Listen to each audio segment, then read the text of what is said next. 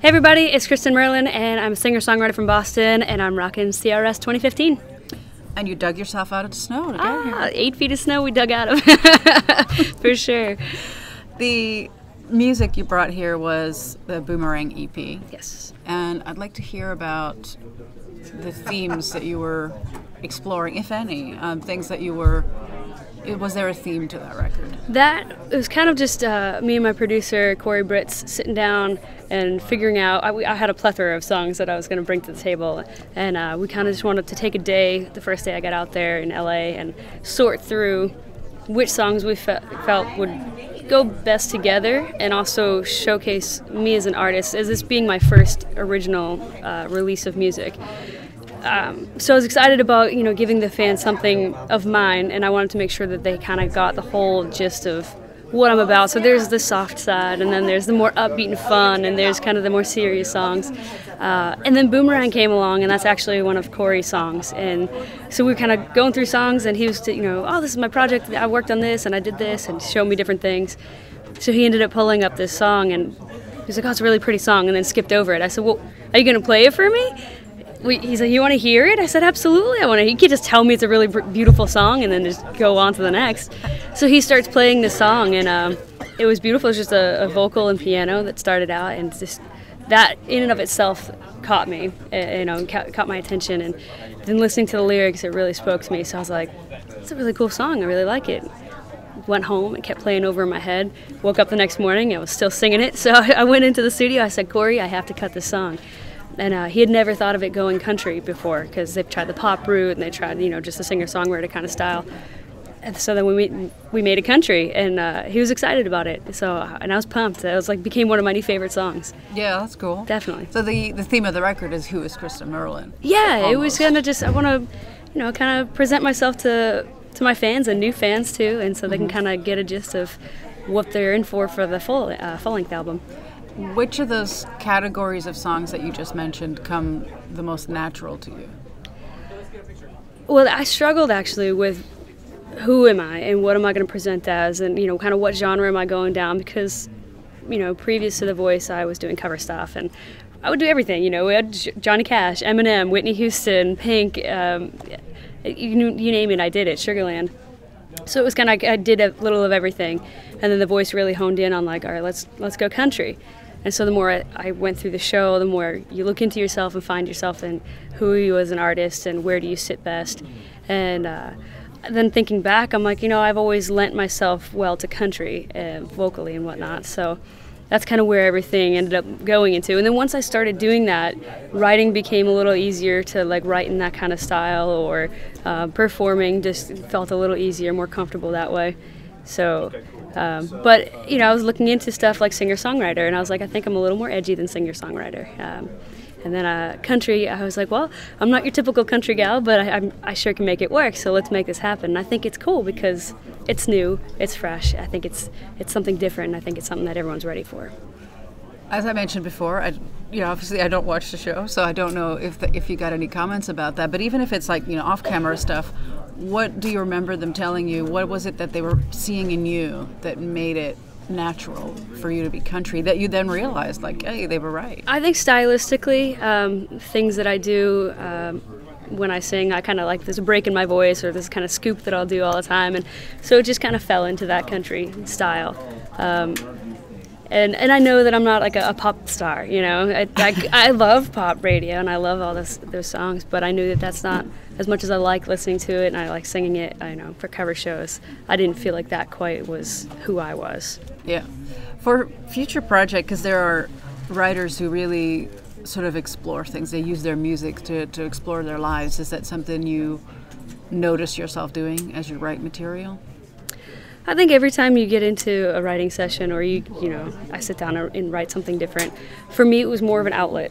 I would go through something hard or whatever, and so then I was just like, all right, let's sit down and write about it. And now, as things evolved, it's kind of like, well, now I just want to write something that everyone's going to like, or whatever. So there's different things you sit down and write for different reasons, or some things just therapeutic, and some things it's like you want to make a hit. But it's nifty how you kind of change. You switch gears as you go through things. Yeah. A comment that I pulled out of the bio that was from the show still was they commented on your stage presence and performance. How did you cultivate that strong presence on stage? I think it's just always been in me. I'm always like a goof, and I like to ham it up, or I just like to have fun and interact with people. And so the more I did shows at home and played in the bars, the more comfortable I got. Always, being up in front of someone and get me on a stage. Good luck getting me off, because I just I love doing that. But so then I had bands back me, and so the more I got out from behind, my guitar and the mic stand, the easier it was for me to kind of maneuver around whatever venue I was at, and that became really fun for me, especially when the audience knew, we get to interact with her, and so then they wanted to come back for that. They felt part of the show, and that's what I really like about it. I love that fans feel like they're part of what I'm doing. Yeah. And Club Passim, that's the club I couldn't remember in Boston a couple of days ago. Got it. I just remembered. I knew I would do this. Right. I recently heard an interview with Roseanne Cash, and she commented that on all the different situations in which she saw her dad, the only place where she really saw the true him was on stage. That's what people say about me. Is that something that you relate to? For sure. And it's funny because sometimes in scenes that I don't really know a lot of people, I can kind of be quiet and shy. But then get me on a stage and I'm like, wow, let's have fun. You'll never know, I didn't know a soul in the room, Yeah. But I do feel home on stage. I feel comfortable on stage. I feel like I can really be me and shine and just have fun with it and let people into my world, which is kind of scary sometimes. You're very vulnerable when you're up there, especially singing your own stuff. But it's really awesome when you have great feedback and great interaction. What is it about that the stage brings out in you that the rest of the world doesn't? Why is it that the stage gets you all riled up? Well, we've talked before. You're, this quiet, nice person. So I see what they mean. That duality that is in your personality. What is it that's missing from the rest of the world that you do find on stage?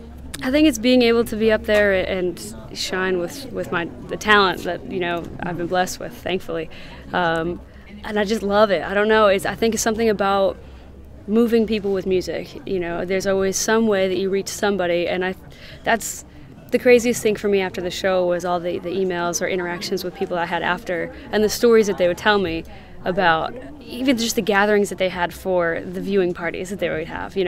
That's crazy cool, because you have families that never usually got together for anything, or you had friends that haven't seen each other in forever that were getting together every Monday and Tuesday to support me, and that's just mind-blowing. But then I've had stories where people have said, you've been such an inspiration. Now, I've chased my dream and I never thought I could, but you were just doing what you love to do, and look how it turned out for you. And that's awesome. Me doing something I love doing, not even thinking that it's helping anybody else do stuff like that. That's a really good feeling. So yeah, and the reaction to the songs themselves, how does that feel? When somebody comes up and says, that song moved me for this reason.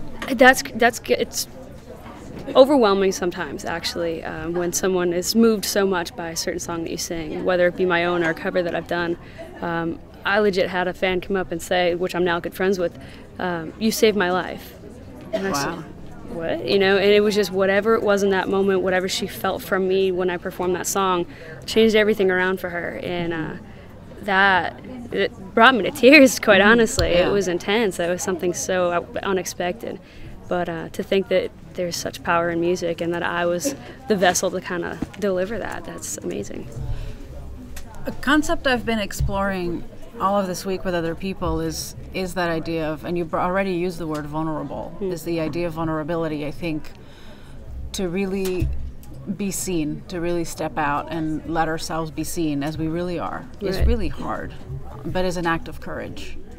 It is, and it's different, I've never been one to make an excuse for who I am, and so that's just, it's one more thing of what you're doing. You're putting yourself out there, and your writings are so personal sometimes. So to be able to let others into that world is a little scary, but it's gratifying when it's well received, and some of it makes a lot of difference. Yeah, and how do you guard against letting it hurt you too much if it's not well received?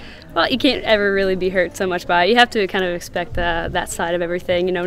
It's not all roses and rainbows. But as much as I like to think the world is, it's okay, because not everyone's going to feel the same way. Not everyone's going to be affected in the same manner. And, but there's that one person that will. And, and that's what makes it worth it. So that when negative comments do come in, just remember the good comments? Yeah, for sure. Because there's always going to be a naysayer somewhere. There's always going to be someone who doesn't quite understand or isn't on the same page, and that's okay. Everyone's different for that reason. The world would it'd be boring if everyone was the same. So, but you just have to not let all that. Life's too short to be negative, honestly. And so you take it and brush it off and keep going and keep smiling. So. All right. A comment again that I saw in the bio was your love for animals. True. And I share this love. I love animals. I love hanging out with them. What is it about being with animals that draws you in, that you enjoy? For me, certainly dogs, I think, and it's like an unconditional love. I don't know. It's just there's something about a dog. Some people, it's babies that make them smile and giddy, and for me, it's a puppy. Or a dog that's like, it's still a puppy to me. But I don't know. It's just they're fun, they're loyal, they're just always putting a smile on my face, anyways. Yeah. I once was asked, why is it that you love animals so much? And the response I gave actually kind of surprised me. And I thought, well, what does that say about me? Because I said, well, they're real. It's true. They don't pretend. Right. They don't know how, I guess. They are who they are.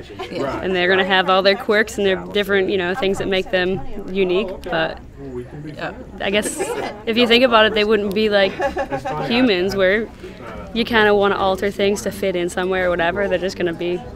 Although maybe obedience would actually be a form of that. Because if they want a cookie, they're sure going to sit down real pretty, Yeah, but I'm just thinking more like, I go out in nature a lot and taking photos of animals. If you don't respect that you're in their territory, they just leave because you're making noise and they just go somewhere else. True. So I think it was more thinking about that I thought if you intrude too much, they just leave. Right. They're not going to stay there to get you to like them. Right. They're just going to go away. They're like, you know what? I'm out.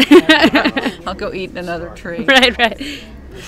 I've been finishing up with this question, and I've gotten some really cool reactions.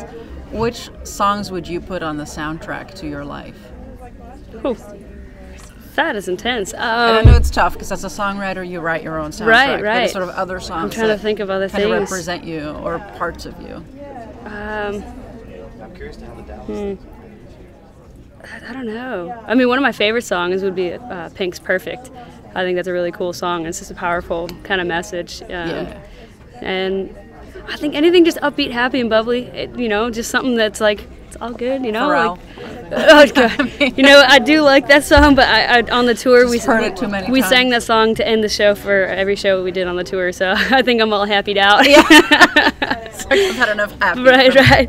But no, I like things that have meaning. So and to me, I think life is all about finding meaning and stuff. So whichever songs there's a million of them that have different meanings that could be relevant at different points in time. So it's kind of hard to pinpoint a few specific ones. I know it's a tough question. Definitely. But thanks for playing. Absolutely. Thank you.